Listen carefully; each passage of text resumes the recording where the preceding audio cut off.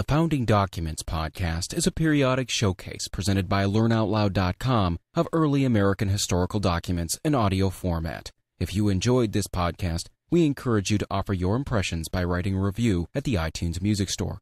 For a full listing of Learn Out Loud's podcasts, please visit us at www.learnoutloud.com/podcast. Thank you for listening. The Federalist Papers, Number 10. The same subject continued. The Union as a safeguard against domestic faction and insurrection. From the Daily Advertiser, Thursday, November 22, 1787. To the people of the state of New York, among the numerous advantages promised by a well-constructed Union, none deserves to be more accurately developed than its tendency to break and control the violence of faction. The friend of popular governments never finds himself so much alarmed for their character and fate as when he contemplates their propensity to this dangerous vice. He will not fail, therefore, to set a due value on any plan which, without violating the principles to which he is attached, provides a proper cure for it. The instability, injustice, and confusion introduced into the public councils have, in truth, been the mortal diseases under which popular governments have everywhere perished, as they continue to be the favorite and fruitful topics from which the adversaries to liberty derive their most specious declamations. The valuable improvements made by the American constitutions on the popular models, both ancient and modern, cannot certainly be too much admired, but it would be an unwarrantable partiality to contend that they have as effectually obviated the danger on this side as was wished and expected. Complaints are everywhere heard from our most considerate and virtuous citizens, equally the friends of public and private faith, and of public and personal liberty, that our governments are too unstable, that the public good is disregarded in the conflicts of rival parties, and that measures are too often decided, not according to the rules of justice and the rights of the minor party, but by the superior force of an interested and overbearing majority. However anxiously we may wish that these complaints had no foundation, the evidence of known facts will not permit us to deny that they are in some degree true. It will be found indeed, on a candid review of our situation, that some of the distresses under which we labor have been erroneously charged on the operation of our governments. But it will be found at the same time that other causes will not alone account for many of our heaviest misfortunes, and particularly for that prevailing and increasing distrust of public engagements, and alarm for private rights, which are echoed from one end of the continent to the other. These must be chiefly, if not wholly, effects of the unsteadiness and injustice from which a factious spirit has tainted our public administrations. By a faction, I understand a number of citizens, whether amounting to a majority or a minority of the whole, who are united and actuated by some common impulse of passion or of interest, adverse to the rights of other citizens or to the permanent and aggregate interests of the community. There are two methods of curing the mischiefs of faction, the one by removing its causes, the other by controlling its effects. There are again two methods of removing the causes of faction, the one by destroying the liberty which is essential to its existence, the other by giving to every citizen the same opinions, the same passions, and the same interests. It could never be more truly said than of the first remedy, that it was worse than the disease. Liberty is to faction what air is to fire, an ailment without which it instantly expires. But it could not be less folly to abolish liberty, which is essential to political life because it nourishes faction, than it would be to wish the annihilation of air, which is essential to animal life, because it imparts to fire its destructive agency. The second expedient is as unpracticable as the first would be unwise. As long as the reason of man continues fallible, and he is at liberty to exercise it, different opinions will be formed. As long as the connection subsists between his reason and his self-love, his opinions and his passions will have a reciprocal influence on each other, and the former will be objects to which the latter will attach themselves. The diversity in the faculties of men, from which the rights of property originate, is not less an insuperable obstacle to the uniformity of interests. The protection of these faculties is the first object of government. From the protection of different and unequal faculties of acquiring property, the possession of different degrees and kinds of property immediately results, and from the influence of these on the sentiments and views of the respective proprietors ensues a division of the society into different interests and parties. The latent causes of faction are thus sown in the nature of man, and we see them everywhere brought into different degrees of activity, according to the different circumstances of civil society. A zeal for different opinions concerning religion, concerning government, and many other points, as well as speculation as of practice, an attachment to different leaders ambitiously contending for preeminence in power, or to persons of other descriptions whose fortunes have been interesting to human passions, have in turn divided mankind into parties, inflamed them with mutual animosity, and rendered them much more disposed to vex and oppress each other than to cooperate for their common good. So strong is this propensity of mankind to fall into mutual animosities that where no substantial occasion presents itself, the most frivolous and fanciful distinctions have been sufficient to kindle their unfriendly passions and excite their most violent conflicts. But the most common and durable source of factions has been the various and unequal distribution of property. Those who hold and those who are without property have ever formed distinct interests in society. Those who are creditors and those who are debtors fall under a like discrimination. A landed interest, a manufacturing interest, a mercantile interest, a moneyed interest, with many lesser interests, grow up of necessity in civilized nations, and divide them into different classes, actuated by different sentiments and views. The regulation of these various and interfering interests forms the principal task of modern legislation, and involves the spirit of party and faction in the necessary and ordinary operations of the government. No man is allowed to be a judge in his own cause, because his interest would certainly bias his judgment, and not improperly corrupt his integrity. With equal, nay, with greater reason, a body of men are unfit to be both judges and parties at the same time. Yet what are many of the most important acts of legislation but so many judicial determinations, not indeed concerning the rights of single persons, but concerning the rights of large bodies of citizens? And what are the different classes of legislators but advocates and parties to the causes which they determine? Is a law proposed concerning private debts? It is a question to which the creditors are parties on one side and the debtors on the other. Justice ought to hold the balance between them. Yet the parties are and must be themselves the judges, and the most numerous party, or in other words the most powerful faction, must be expected to prevail. Shall domestic manufactures be encouraged, and in what degree by restrictions on foreign manufactures, are questions which would be differently decided by the landed and the manufacturing classes, and probably by neither with a sole regard to justice and the public good. The apportionment of taxes on the various descriptions of property is an act which seems to require the most exact impartiality, and yet there is perhaps no legislative act in which greater opportunity and temptation are given to a predominant party to trample on the rules of justice. Every shilling with which they overburden the inferior number is a shilling saved to their own pockets.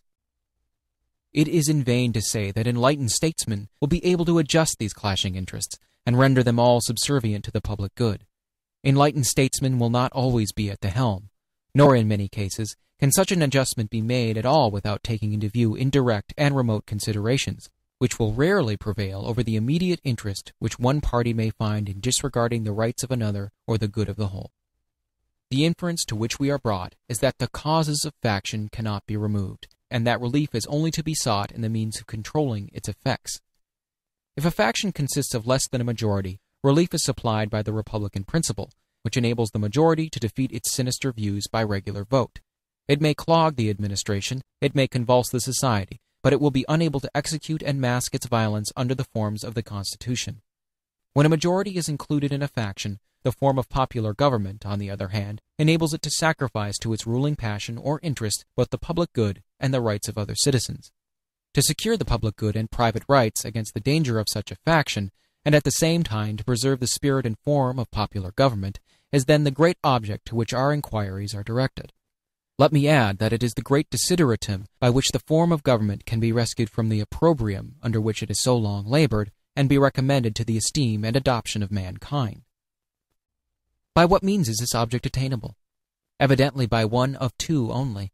Either the existence of the same passion or interest in a majority at the same time must be prevented, or the majority, having such coexistent passion or interest, must be rendered by their number and local situation unable to concert and carry into effect schemes of oppression. If the impulse and the opportunity be suffered to coincide, we well know that neither moral nor religious motives can be relied on as an adequate control. They are not found to be such on the injustice and violence of individuals, and lose their efficacy in proportion to the number combined together, that is, in proportion as their efficacy becomes needful.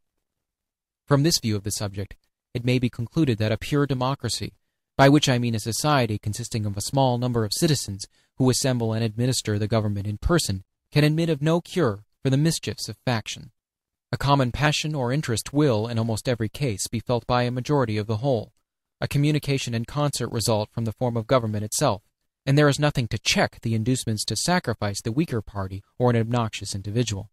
Hence it is that such democracies have ever been spectacles of turbulence and contention, have ever been found incompatible with personal security or the rights of property, and have, in general, been as short in their lives as they have been violent in their deaths.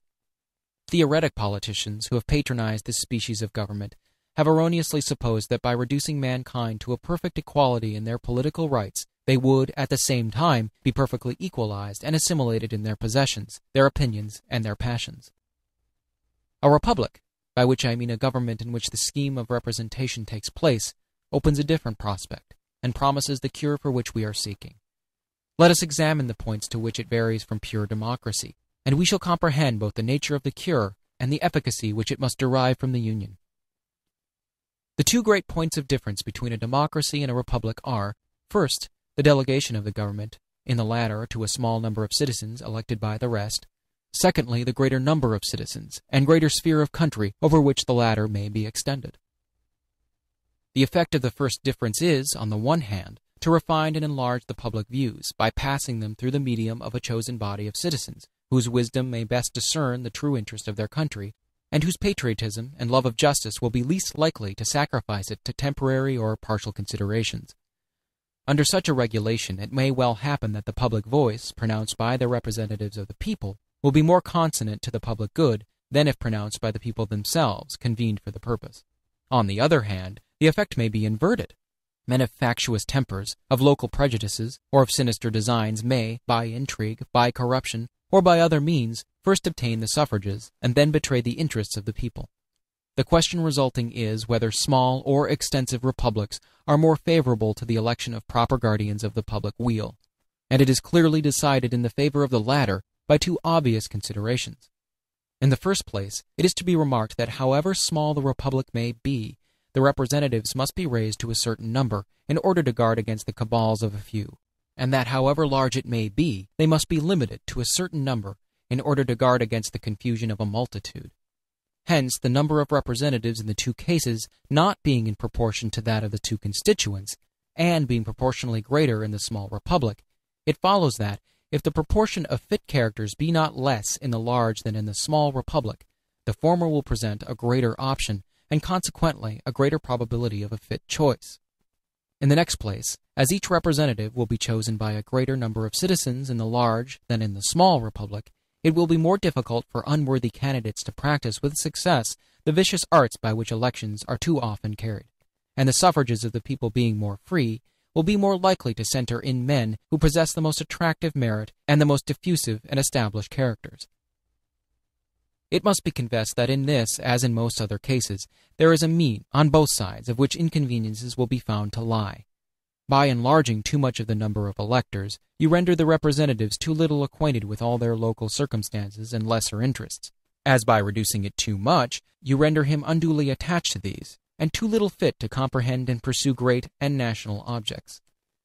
The federal constitution forms a happy combination in this respect, the greater and aggregate interests being referred to the national, the local in particular to the state legislatures. The other point of difference is the greater number of citizens and extent of territory which may be brought within the compass of republican than of democratic government, and it is this circumstance principally which renders factious combinations less to be dreaded in the former than in the latter. The smaller the society, the fewer probably will be the distinct parties and interests composing it. The fewer the distinct parties and interests, the more frequently will a majority be found of the same party, and the smaller the number of individuals composing a majority, and the smaller the compass within which they are placed, the more easily will they concert and execute the plans of oppression. Extend the sphere, and you take in a greater variety of parties and interests. You make it less probable that a majority of the whole will have a common motive to invade the rights of other citizens, or, if a common motive exists, it will be more difficult for all who feel it to discover their own strength, and to act in unison with each other. Besides other impediments, it may be remarked that, where there is a consciousness of unjust or dishonorable purposes, communication is always checked by distrust in proportion to the number whose concurrence is necessary. Hence it clearly appears that the same advantage which a republic has over a democracy, in controlling the effects of faction, is enjoyed by a large over a small republic, is enjoyed by the Union over the states composing it.